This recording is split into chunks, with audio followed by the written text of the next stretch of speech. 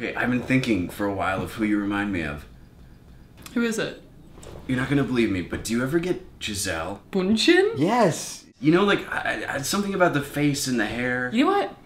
I did get that one time. Although most of the time I get Cate Blanchett or, you know, when I'm fun, Jennifer Aniston.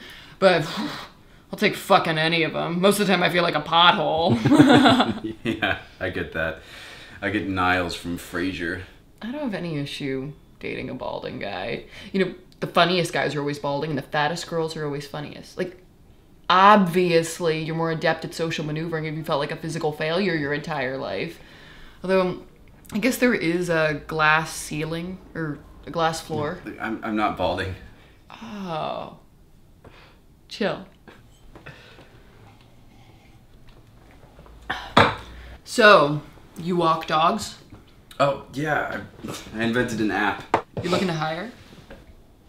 Do you want to walk dogs? I don't like animals, but I want to make money. What's your availability? Days and nights. Would you be willing to handle multiple dogs? Yes. What's your experience with larger dogs? I fear very large dogs, but I can get used to anything. In a situation where a dog got fussy, what would you do? Bring it home. Your home? No, I would bring it to the master's home. If I brought it to my home, I would think... Okay, I'm sorry. You're just so Giselle. I'm sorry, but you really are, like, so Giselle. Oh, thank you. It's the mouth. I super appreciate it. Well, I'm gonna make another vodka soda. I love wine, but it's just got so much sugar in it. Oh, not to make you feel bad or anything. Oh, I look forward to high blood sugar. Death be welcome. Death be welcome. Oh, death be welcome.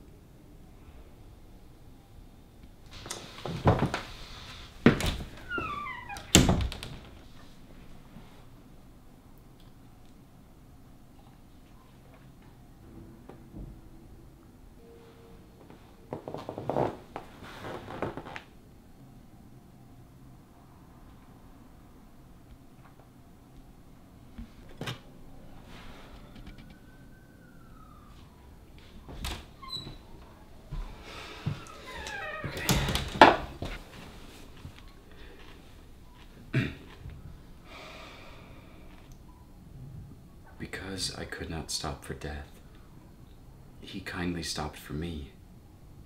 The carriage held but just ourselves and immortality. We slowly drove. He knew no haste, and I had put away my labor and my leisure too for his civility. We passed the school where children strove at recess in the ring. We passed the fields of gazing grain. We passed the setting sun. Or rather, he passed us. The dews drew quivering and chill, for only gossamer my gown, my tippet only tulle. We paused before a house that seemed a swelling of the ground. The roof was scarcely visible, the cornice in the ground. Since then 'tis centuries, and yet feels shorter than the day I first surmised the horses' heads were toward eternity. Fuck me, right? I mean, like, good one, Emily. Good one. It's such a beautiful poem. Fuck me, right? You said it. I mean, can you imagine living in the same time as Emily Dickinson and reading this and like being so moved? Oh, I don't think anybody read her shit till after she was dead. Fuck me.